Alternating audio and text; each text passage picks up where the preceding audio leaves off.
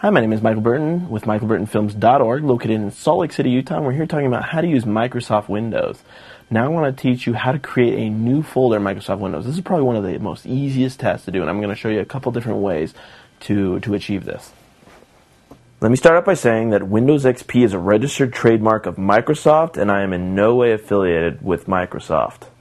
Probably right off the bat, one of the easiest ways to create a new folder, especially if you want one on your desktop, is just to right-click on your mouse and scroll down to New. This is your new drop-down menu. You can either create new shortcuts or you can create new folders, new briefcase, new documents, new whatever you want. Here's your drop-down list. All we want to deal with right now is creating a new folder. So we're just going to select New Folder. Bam! There's our new folder right there. We can title it whatever we want. Let's title it our wonderful new folder. There's our wonderful new folder that we can place anywhere on the desktop. We can even open it and see that there's nothing in there. We can, for example, take this file HD opener that I have on the desktop and drag it over and drop it into our wonderful new folder. And there you have it. We have a brand new folder. Another way to do this, let's create a wonderful new folder part 2 by, let's go down to the Start menu. We open the Start menu. Let's say we want to create a folder within a folder. Let's try the My Documents folder.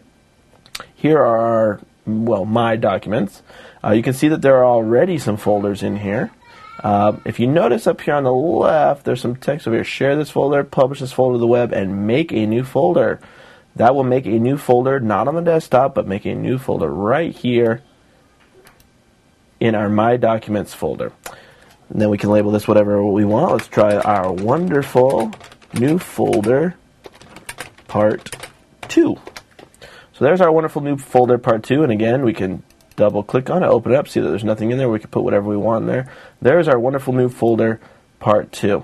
The other method to do this under the My Documents folder is not to just come up here and click on the tab Make a New Folder, but we can also right-click on the My Documents folder and do the same thing we did on the desktop where we scroll down to New and then click Folder, and again it'll create a new folder for us that we can put as many documents in as we would like.